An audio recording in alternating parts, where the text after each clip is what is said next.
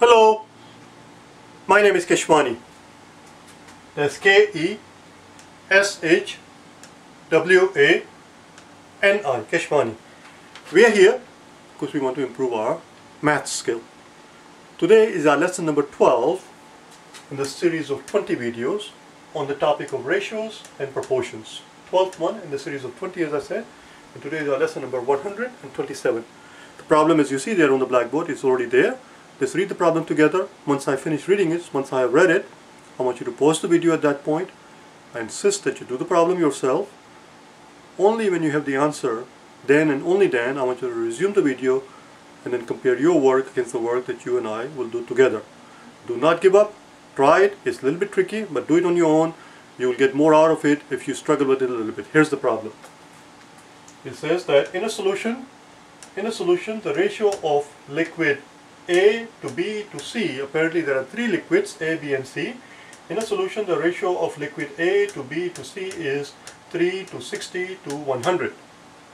We are told the solution is then altered. We are going to alter the solution in such a way that the ratio of A to B is halved and the ratio of A to C is doubled. So whatever the initial ratio of A to B was, we're going to halve it. Whatever the ratio of A to C is initially, we're going to double it.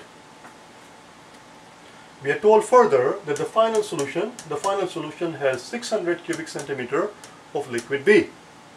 How much of C must we have? If the final solution, we are told, contains 600 cubic centimeter of liquid B, in that case, how much of liquid C must we have in this scenario? Answer choices are 200, 250, 400, 500, and 1000. I'm going to be quiet now, and I'll give you 5 seconds to be able to pause and unpause the video. I insist that you do it yourself first.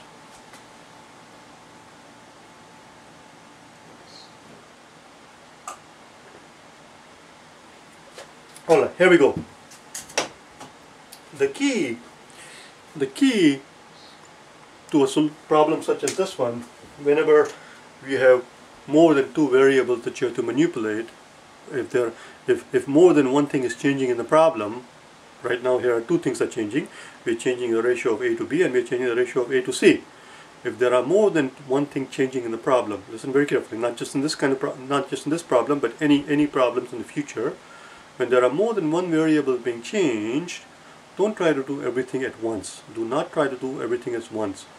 Keep everything else constant and manipulate just one thing, one variable. Once you're done with it, move on to the next one. If there are 3 or 4 or 5 changes, do each change separately, individually, keeping everything else as constant.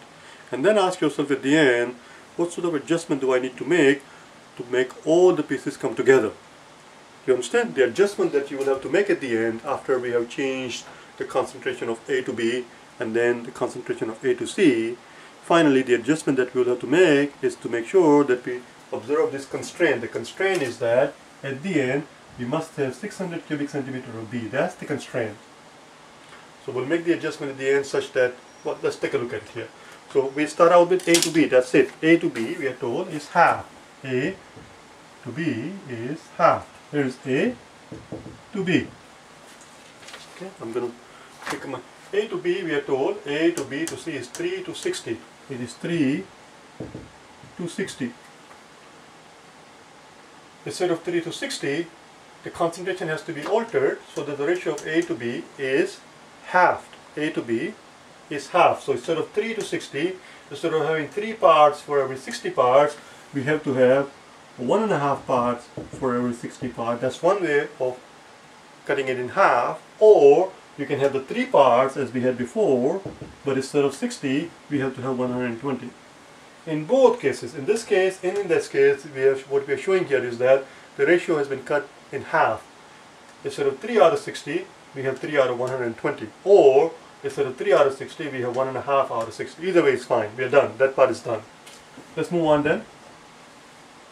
We are further told the ratio of A to C, let's do it in a different color so we can at least have some visual cues. A to C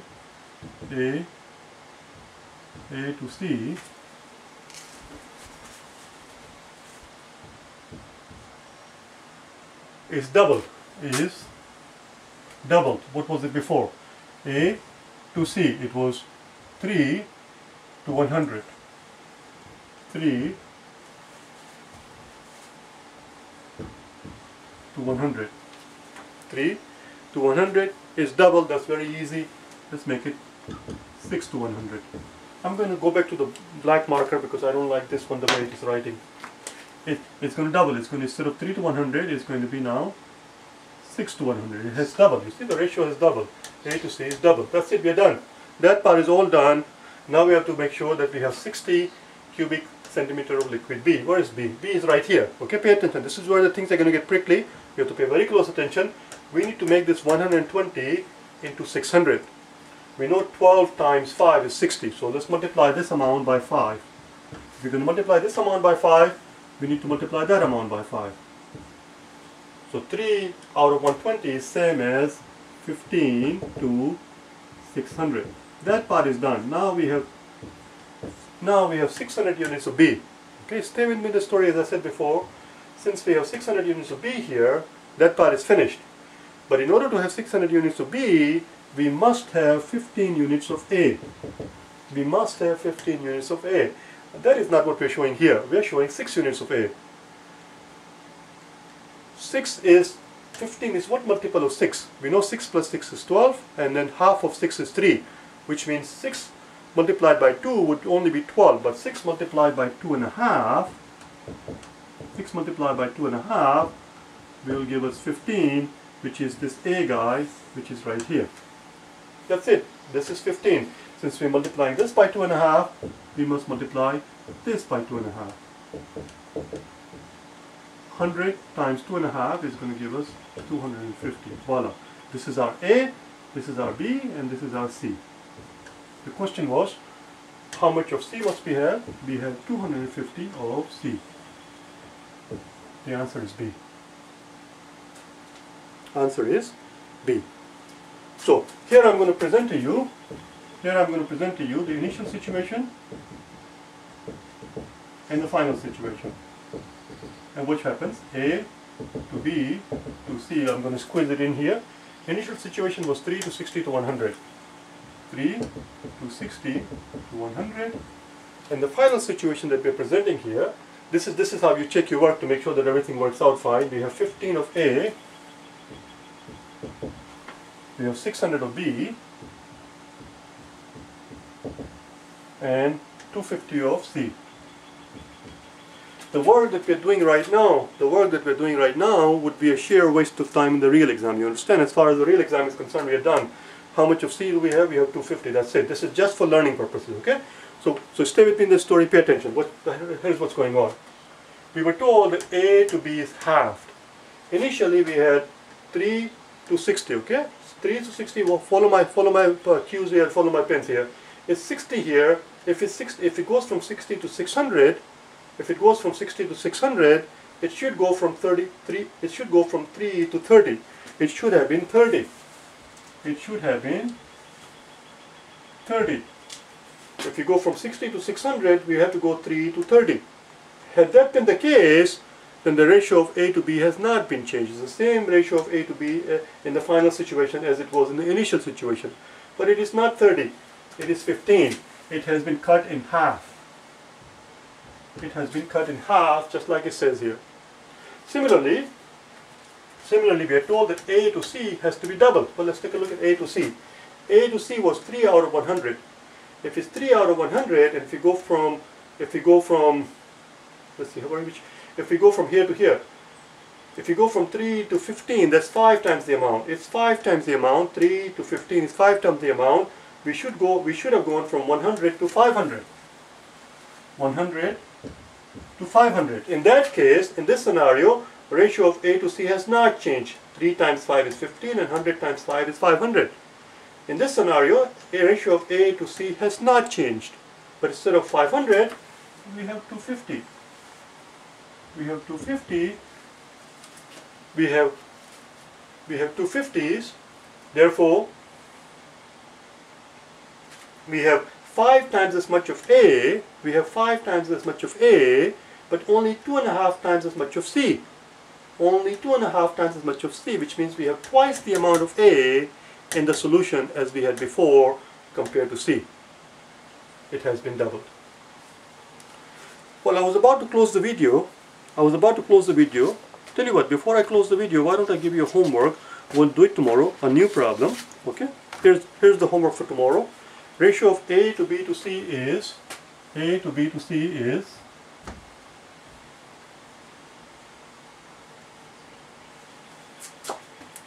this is the homework for tomorrow. We'll do it tomorrow. 2 to 5 to 7. 2 to 5 to 7. 2 to 5 to 7.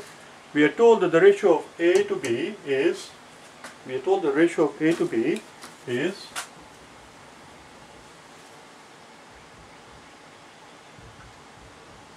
doubled. We are further told that the ratio of A to C is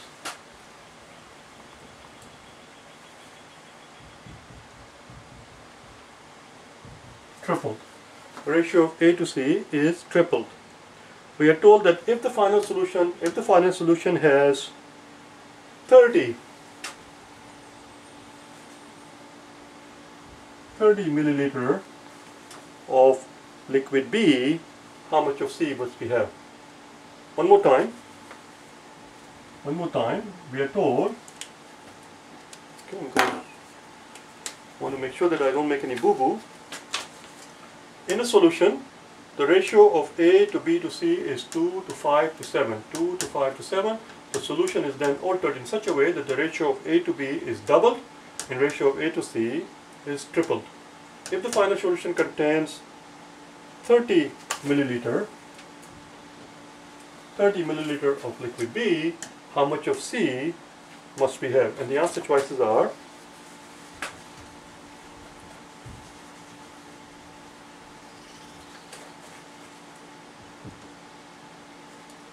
21, 24, 28, 30, and 42. That's your homework. Do it yourself. Follow the same logic, same pattern, same rationale, same method, and you will arrive there. I'll see you tomorrow, okay? Bye now.